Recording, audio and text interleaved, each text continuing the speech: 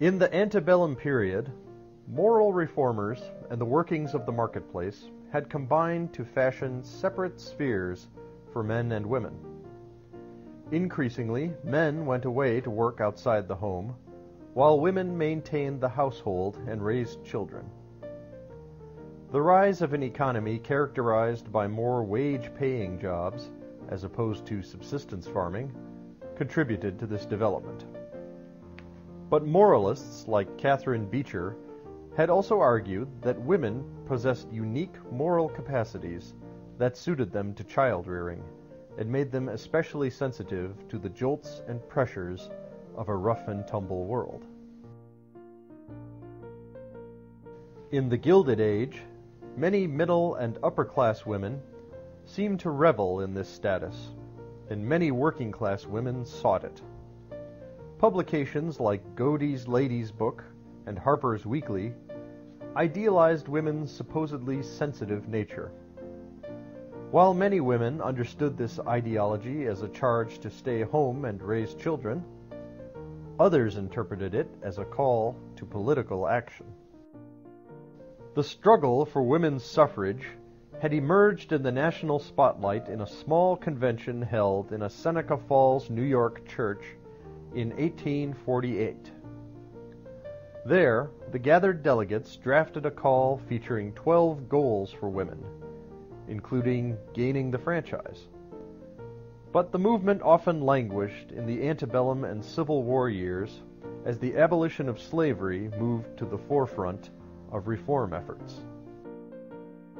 In the war's aftermath, many suffrage seekers were disappointed when the 15th Amendment specifically granted the vote to black men, while ignoring all women. The Whig and Republican parties had provided women with limited political roles, usually as symbols of morality and civilization, while Democrats largely barred them from political life. But now, the Republicans sidetracked suffragists' concerns in favor of African Americans. The controversy essentially split the movement. Some women argued that the moment belonged to the African Americans, and did not want to jeopardize the amendment in Congress by tying it to the controversial cause of women's suffrage.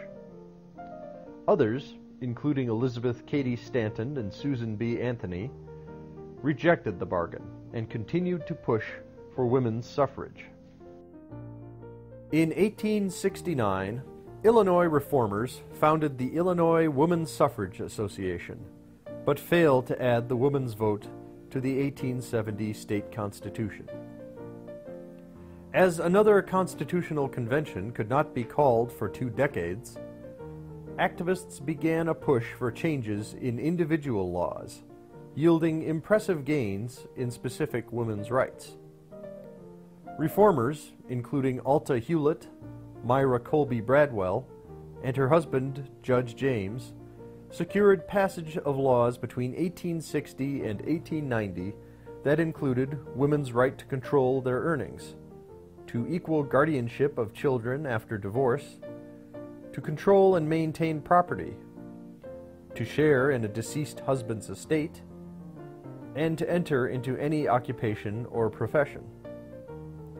In 1873, Judge Bradwell helped to pass a new law which allowed women who met the qualifications to be eligible for any school office in Illinois created outside the state constitution. Although they could not vote, 10 women were elected as county superintendents of schools in 1874. Frances Willard and the Woman's Christian Temperance Union brought the women's rights movement together with a powerful political ideology that asserted women's special role in politics. Many women believed that only their moral perspective could clean up the increasingly corrupt world of male politics. Many sought the vote as a means to this end. The WCTU concentrated their political efforts upon the scourge of alcohol consumption, which led so many men to mistreat their families. The temperance movement, long a staple of antebellum reform, emerged with new vigor among Midwestern women after the Panic of 1873, and the WCTU was formed in 1874. The organization framed its arguments in terms that used women's maternal role to mount a defense of the family, or what they called home protection. WCTU women selected the white ribbon bow as a symbol of purity and took up agitate, educate, legislate as their call to action. The WCTU argued that only women's votes could push temperance legislation into law. On March 6, 1877, Frances Willard became the first woman ever to address an official session of the Illinois General Assembly.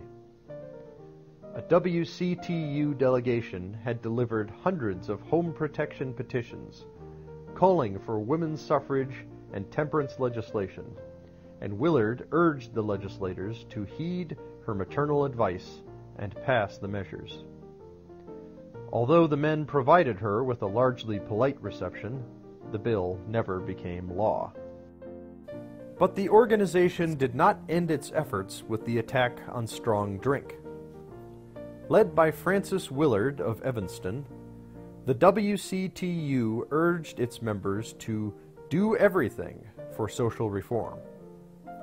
In 1889, the Chicago chapter of the WCTU operated a low-cost restaurant, a lodging house for men, a free medical dispensary, a mission shelter housing 4,000 homeless women per year, an industrial school, and 2 Sunday schools.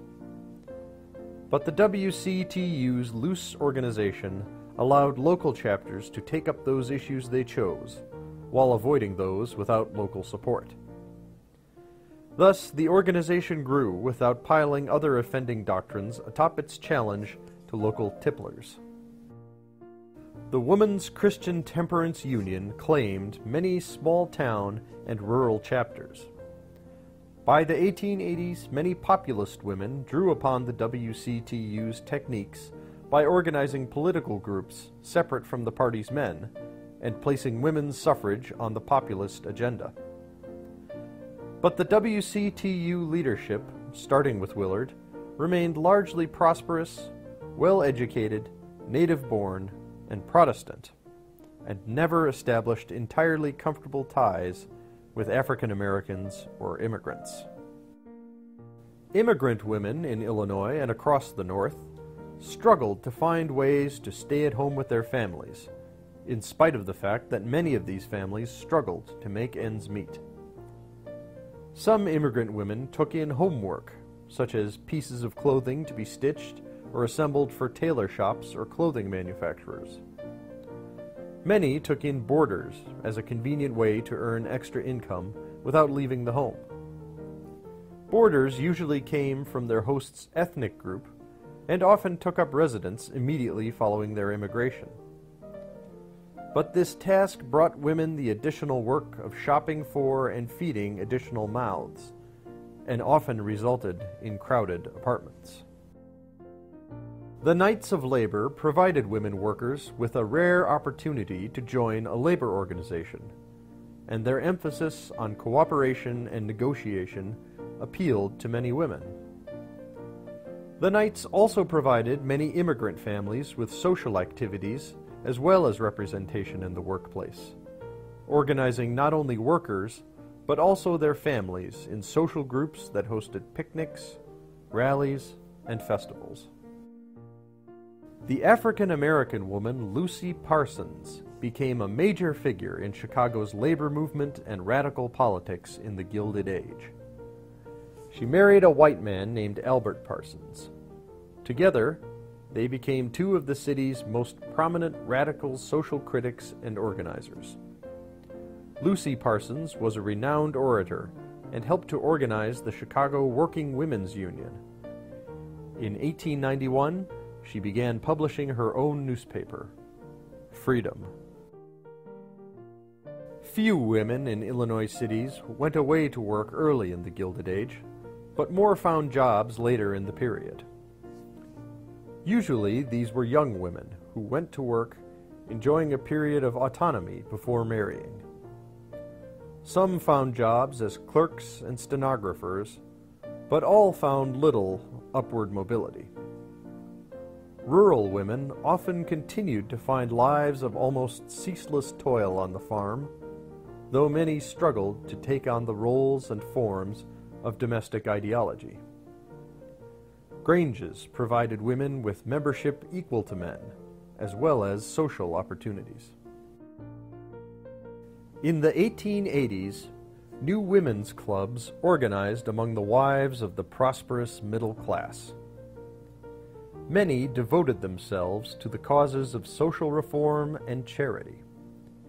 Many female reformers found that, while they could not vote, their status as wives and mothers provided them with political capital valuable in the fight to provide better conditions for women and children. In Illinois, the Chicago Women's Club became a leader in this movement, devoting special attention to the cause of preventing youthful offenders from becoming lifetime criminals. Club women began to demand, and receive, seats on the boards governing important states and private institutions for children and families. Many also turned to the task of converting immigrant families to Protestantism and middle-class American ideals of family life. While African Americans were largely discouraged or barred from taking part in the World's Columbian Exposition, black women did succeed in speaking before the Women's Congress at the fair.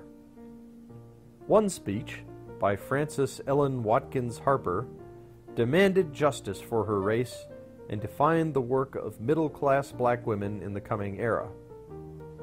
In this decade, these women formed clubs that resembled white women's organizations in their devotion to education, suffrage, temperance, moral reform, and self-help. Ida B. Wells brought another perspective to Illinois. She came to Chicago from Memphis, Tennessee in 1893. Born a child of Mississippi slaves in 1862, Wells found education and began teaching in school as a teenager. Working as an educator in Memphis, Wells challenged the Southern practice of segregated facilities by suing a railroad and became a journalist devoted to exposing blacks' unfair lot in society. In 1892, 3 of her friends were lynched by white mobs, and Wells wrote scathing exposés of the practice, which received wide national attention. Facing intimidation and violence in Memphis, Wells became a traveling lecturer before marrying Barnett. Wells confronted the Northern reform establishment as well as Southern racism. In the 1890s, she confronted Frances Willard and the Women's Christian Temperance Union for their support of Southern reformers who accepted the practice of lynching. In 1894, she published The Reason Why the Colored American is Not in the World's Columbian Exposition, which detailed blacks' exclusion from the fair by white organizers. After 1895, Wells largely confined herself to local political causes and raising her family. Illinois women finally received limited franchise rights in 1891, when the state legislature passed a bill that allowed them to vote at any election held to elect school officials. Since these votes were often cast at the same time and place as those for other offices, election officials devised a complex system of separate ballots and separate boxes for women. In 1894, Lucy Flower became the first woman elected by state voters when she became a trustee of the University of Illinois. While the Women's Christian Temperance Union and other middle-class women's movements for social reform often struggled to understand and reach immigrants and workers, others learned about their customs and assisted them in their new lives. In 1889, Jane Addams, the daughter of a wealthy banker from northern Illinois, founded Hull House on the city's west side. Established as a settlement house after the example of English reformers who took up residence in London's slums, the dilapidated mansion soon featured public baths, a kindergarten and nursery, a playground, a gymnasium, an employment bureau, and educational programs for neighborhood residents. Rather than openly attempt to change the lives and attitudes of poor immigrants, as so many devotees of social uplift had done, Adams proposed to provide them with an opportunity to organize and help themselves. In an eloquent argument for Hull House's relevance, Adams emphasized not only the settlement house's impact upon the poor, but upon the well-to-do organizers as well. Citing the snare of preparation that led so many women of America's middle and upper classes to forever prepare and never actually do anything, Adams urged women to become active in civic life. Hull House's residents came to include, at different times and in addition to Adams, Florence Kelley, Sophonisba Breckenridge, Dr. Alice Hamilton, Julia Lathrop, and Ellen Gates Starr. These women supported neighborhood residents in the formation of important reform societies, including the Immigrants Protective League, the Juvenile Protective Association, and the nation's first juvenile court. Hull House also facilitated the state of Illinois' investigations of social ills, including truancy, infant mortality, and sanitation. In a city and period often marked by bitter conflict among the classes, Hull House provided social reformers with reason for optimism. The Hull House reformers, in many ways, marked the emergence of what came to be known as the New Woman in this era. College-educated, often unmarried and self-supporting, these women first emerged from the period's new Eastern women's colleges. These institutions provided women with a sound education, but they also enjoyed few professional opportunities outside of teaching. These women also faced another dilemma: how to reconcile family life with career. Overheated social critics further stirred the pot by arguing that career women simply did not want to be mothers, or even that too much education damaged the female reproductive system. While many women worked to turn their supposedly domestic and maternal talents and natures to political ends, a few American men began to doubt the tenets of domestic civilization. Led by the New Yorker Theodore Roosevelt, authors began to complain that American men had become over-civilized and effete. Many feared that a lack of aggressiveness and other manly virtues left the United States open for social decline. Partially in response to this dialogue, many men began to take up what Roosevelt called the strenuous life. College football and other forms of organized athletics became popular in the 1890s. More significantly, the call for a return to what one author has called the barbarian virtues contributed to a more aggressive American foreign policy. While the United States' expanding continental heft and growing economy certainly led many Americans to search for new frontiers and new markets, many expansionists persistently framed their calls for empire in terms that reflected a concern for renewing American vigor. Thus, debates about gender roles not only defined home life for many Americans in this period, they also came to influence politics in new ways.